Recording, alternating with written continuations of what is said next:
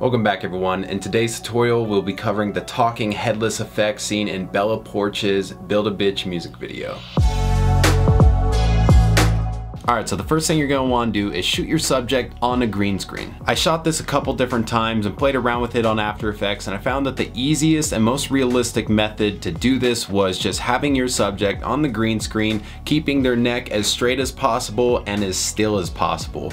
And even when you're talking, especially with guys, you'll probably have this problem, is the Adam's apple and the throat moving. It's really going to throw off the effect because you can see the skin moving. And if you have a mask right here and a part of this skin that you see in frame then passes that mask and then comes back up, or the Adam's apple, it's going to look fake. And I watched this music video back again and I noticed that oftentimes they're covering the point of contact between the neck and the table or whatever the head is sitting on. But it's much easier to make it look realistic if your subject isn't talking. All right, once you have that footage of your subject, you're gonna wanna shoot your background. So just make sure that you are matching the camera angles appropriately and sizing it for however big the head is going to be. So I just filmed right where my camera is sitting right now, which is just on my desk, and made sure that the camera angle would be about eye level for when that head is then edited into the shot. All right, open up your footage in After Effects, and the first order of business is going to be to mask around the head and the neck,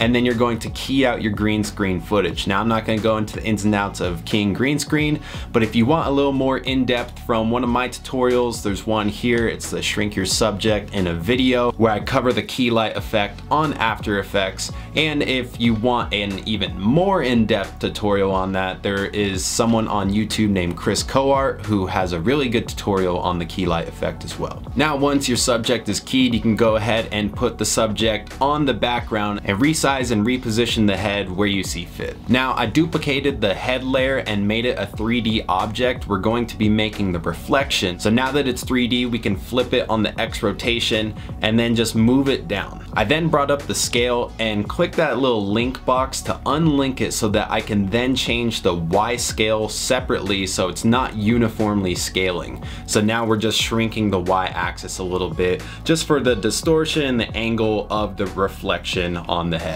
Now don't forget to move your reflection layer under the original layer. I lowered the opacity of the reflection just a little bit. To bring up opacity quickly, you can just hit T on the keyboard. And then I repositioned the mask appropriately. So on mine, you know, the desk ends so the reflection shouldn't just continue.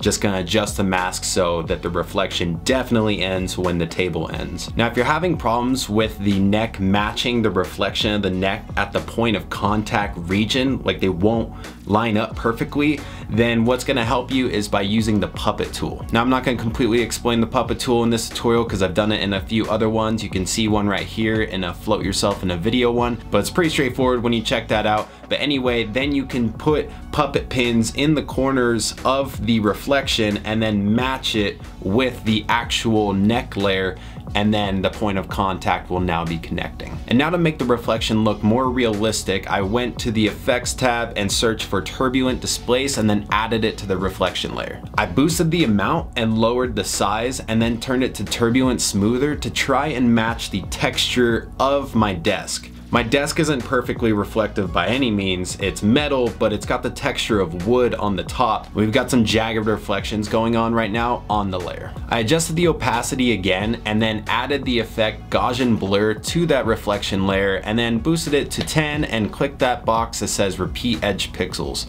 And then I changed the blend mode of that entire layer to overlay. All right, now the last step of this effect is to add the shadows. So we're going to go layer, new, black solid. We're going to be adding that shadow on that point of contact between the neck and the table. You're gonna wanna lower the opacity so it's not just a completely black shadow, and then also boost the feather a little bit. Now we're going to create one more fake shadow, so go layer, new, black solid again, and now this shadow is going to be of the head. So you're just gonna create a basic mask and you can play around with it a little bit. And this shadow should be even lighter than the point of contact shadow. And I feathered it just a little bit more. And that's it. That is how you do the talking head effect seen in Bella Poarch's Build a Bitch music video. I hope you guys enjoyed this video and learned something. If you did, leave me a thumbs up, comment what you thought down below, and then subscribe if you haven't already. I'll see you in the next one.